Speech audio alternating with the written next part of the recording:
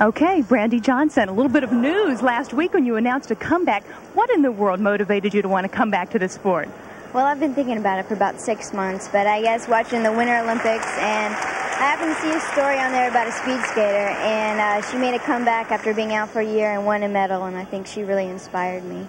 You're watching a lot of tough competitors out there today. Compared to them, how realistic do you think your chances are? Well, I see the competition out there. It's going to be tough as always. I didn't say it was going to be easy, but I'm going to work real hard and give it my 110%, and we'll see where I stand. What will constitute success for you? Well, I think I'm just going to have to be very determined, and I'm just going to go out there and do the best I can. Certainly all eyes in this arena will be on you. Thanks. Good luck to you, Brandy Johnson. Back to you, Dick.